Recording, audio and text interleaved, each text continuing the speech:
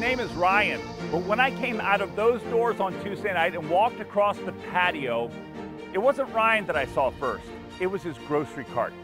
You see, Ryan had made his way with his earthly belongings in his grocery cart to this very patio.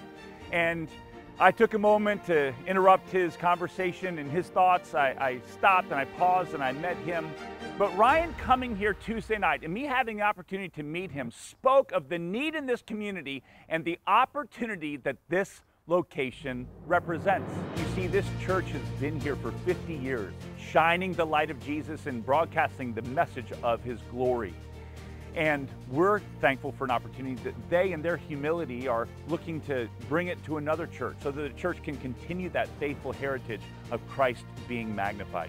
You see, friends, you've partnered with us so faithfully over these years. You've walked with us, you've prayed for us, you've cared for us, you have encouraged and supported us, and we're thankful for your ongoing ministry for the Lord Jesus. I also want to thank you for the privilege of being able to share in this opportunity together, that we can gather around this video for you to see what God is doing is an additional gift to the Lord in his honor and to our family and ministry. May the Lord be praised.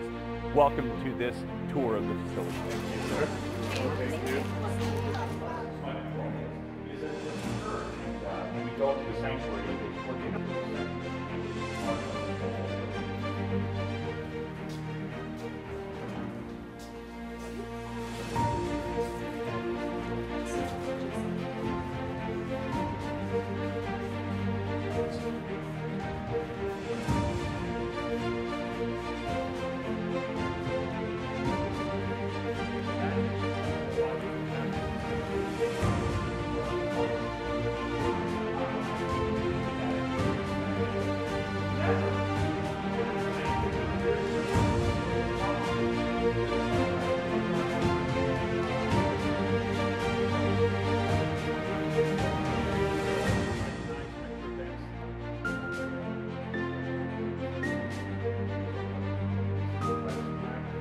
my friends, you're the best.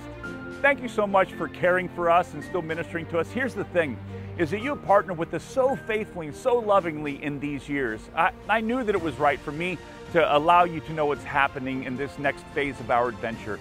You've served the Lord. Your reward is already in heaven. I'm so glad that you care and pray for us. We would love you to consider meeting again in a couple of weeks as we think about gathering and doing really a fundraising event. So let's talk about that. But my point is this, we're grateful for you. You care for us, you pray for us, and your ministry in our lives still continues through your friendship.